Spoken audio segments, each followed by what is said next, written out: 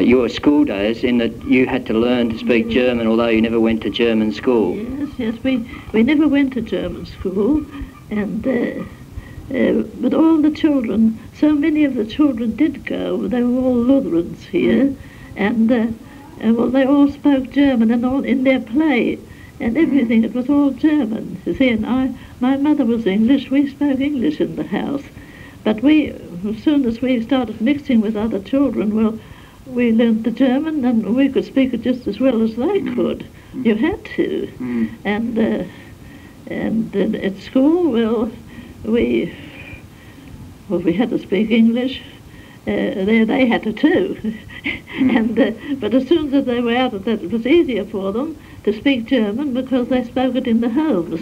And they seemed to manage all right, but our school was tougher those days.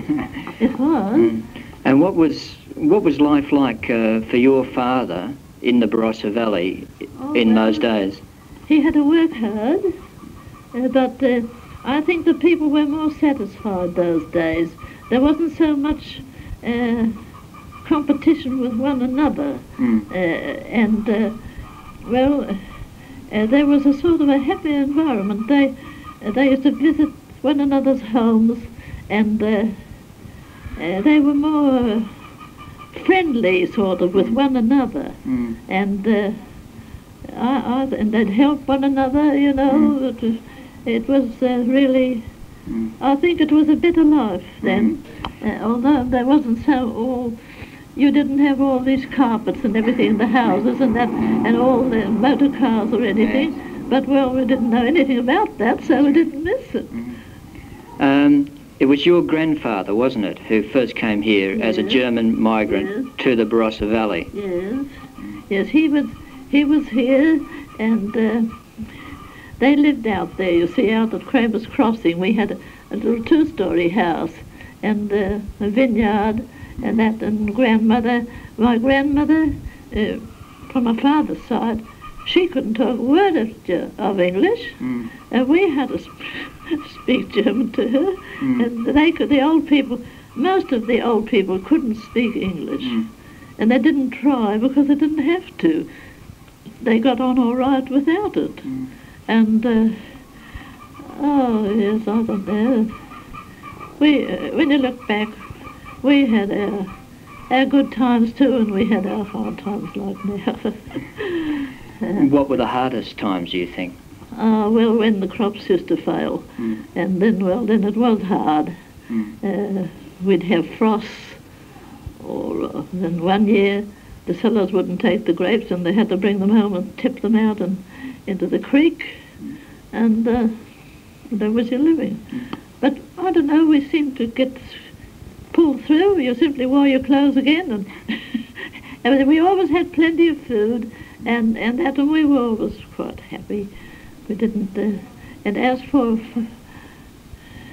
at school, well, nowadays, of course, it was so simple then. They just had simpler lessons than what they've got now. Not such a variety. And you'd read and write and arithmetic and sewing. And the boys, when the girls had to sew, the boys had to get out with the headmaster. He was a German chaplain, and they had to drill, and they did have to drill too. And that sort of thing. But we had to do a lot of, quite a lot of drill, the girls too, in those days. We get out the girls and boys, and my word, if you do anything wrong, you suffer for it. What did you do for fun, for entertainment? Huh? What did you do for fun, for having a good time? When we were growing up? Oh, well, see, there was parties, feather pickings. So you'd go, if a girl was getting married, well, then they had to have feather pickings to make the feather mattresses, you see, and you'd get everybody'd be invited, and they'd have long tables, and they'd tip the feathers out about this high, a long row of feathers right, and you'd sit both sides and you'd pick feathers. And you'd pick feathers till till about 11:30. And then they'd come along and they'd bag them all up. And then you had to go outside and play a few games while they put the food on. See, it would be about 1 o'clock before we had something to eat, but then there was so much to eat. It would always be 4 o'clock by the time we got home. And then when we finished eating, well, then we'd start playing games and dancing, you see, and then, as I say, it'd be 4 o'clock. German dancing? Yes, polka and waltzing and all that sort of thing, and square dancing. They used to do sort of square dancing too. Oh yes, we had our fun. And then if there weren't enough things, in a fortnight's time they'd have another party till they had the mattress full. Their feather bed, they called it. And other parties, they used to, if there was a birthday or before they got married, a shower evening, sort of, they'd have a big party, but they used to go all out. They used to, that one I went to, well, everybody came from the families, the mothers and fathers and the little children, and they'd bed the children down in a room. That would be all little children lying on the ground sleeping. You know, they'd bring blankets with them and that, and they could stay all night if they wanted to because the children were there. That's right. And, oh yes, it was a sort of a all more homely way of going on those days. They were more all one. They had to be because there weren't so many people here. That's why it was. And was it ever difficult, do you think, to be a German in Australia? Was that hard? No, not in the Barossa Valley it wasn't.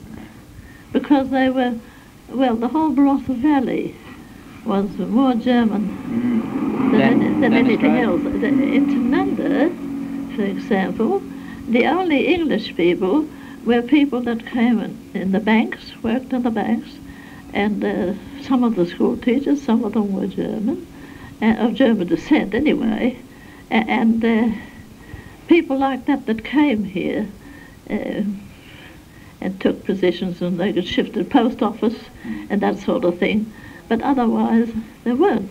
And I know that our minister, a lot of those people, see, they couldn't go to church because they would like to go, but they couldn't understand German. So he used to give an English church at night.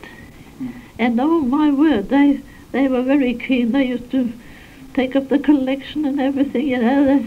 That was a great thing for them because it meant they could do something like that.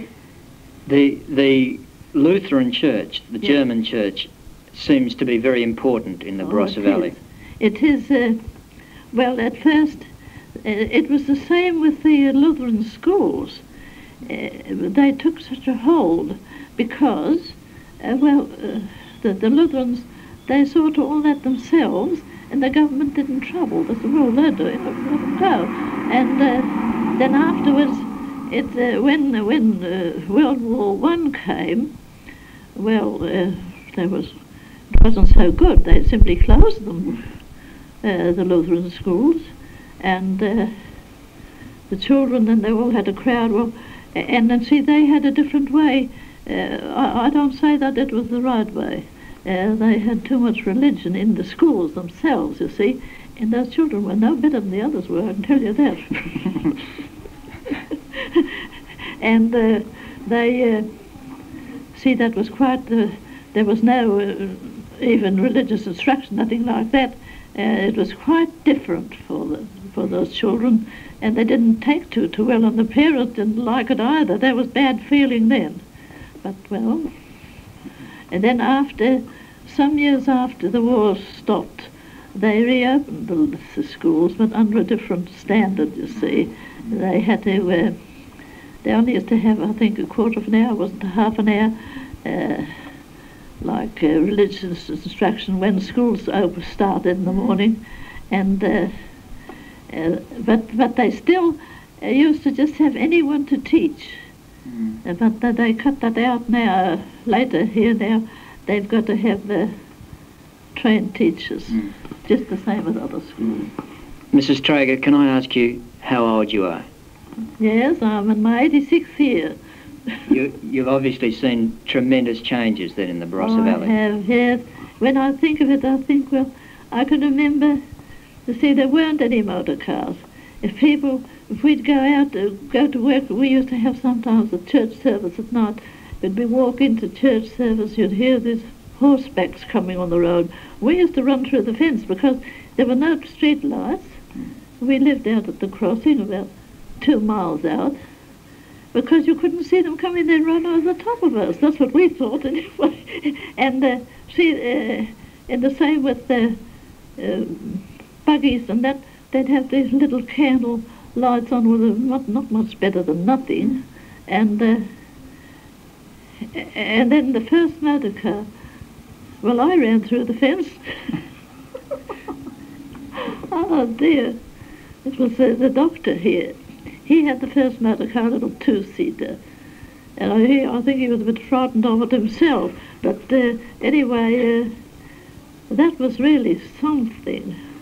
And